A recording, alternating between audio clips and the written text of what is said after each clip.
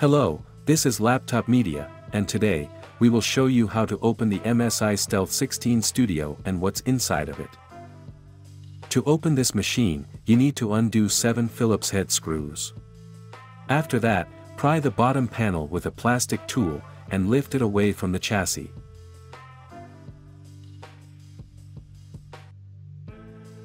Please remember, it would be of great help to us if you just hit the like button and subscribe to our channel. That would motivate us to make even more and better videos for you. This unit comes with a 99.9 watt-hours battery pack.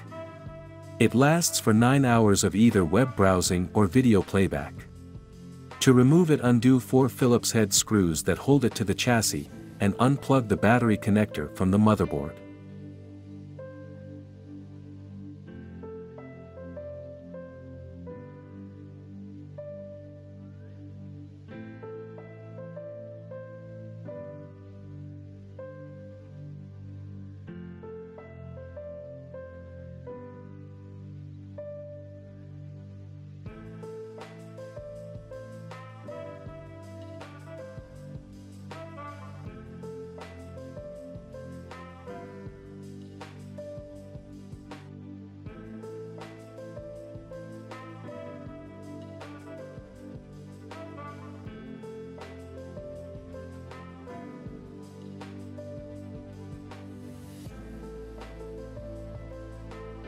Here, you see 2 SODIMM slots, which support up to 64 GB of DDR5 RAM in total. As for storage, there are 2 M.2 PCIe X4 slots, both of which support Gen 4 SSDs.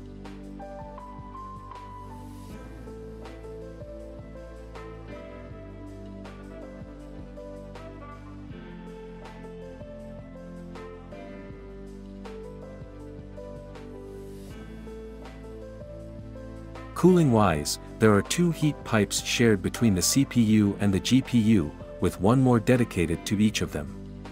In addition, there is one more heat pipe dedicated to the VRMs and the graphics memory. Furthermore, there are 2 fans and 4 heat sinks.